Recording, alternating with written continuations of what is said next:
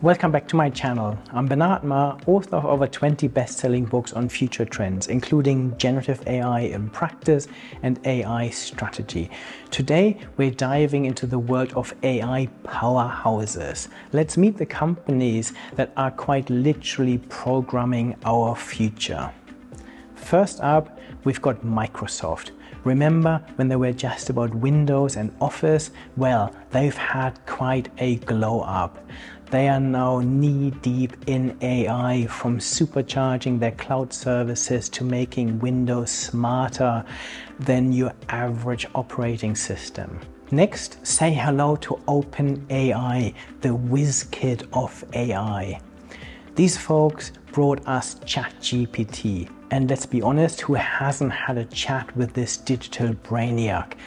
They're not just talking the talk, they're painting the talk with DALL-E, and they're filming the talk with Sora. Now let's talk about Nvidia. They went from being the cool kid in the gaming world to the king of AI chips.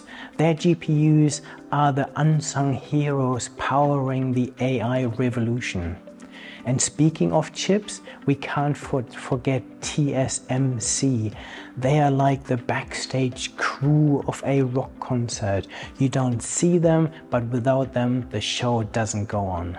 IBM, the granddaddy of tech, isn't sitting this dance out. They are pioneering quantum AI. It's like they're playing 3D chess while the rest of us are still figuring out checkers. And then we have Google, or should I say Alphabet. It is the jack of all trades for AI, from making search smarter to teaching cars to drive themselves. They've got the fingers in pretty much every AI pie. And Anthropic, which might not be a household name yet, but they're the hall monitors of the AI world, focusing on making AI ethical and transparent.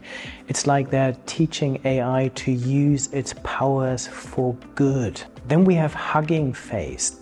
They are democratizing AI faster than you can say open source. They are the Robin Hood of the AI world, giving developers the tools to build their own AI applications. And Boston Dynamics is bringing AI to life, literally. Their robots aren't just moving, they're thinking, adapting, and probably doing parkour better than most of us. Last but not least, we have SoundCloud. They've gone from helping you name the tune to being the voice of AI for businesses everywhere. It's like Siri grew up and got a corporate job.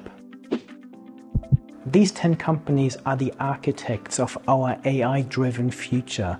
They are not just changing the game, they are creating a whole new playbook.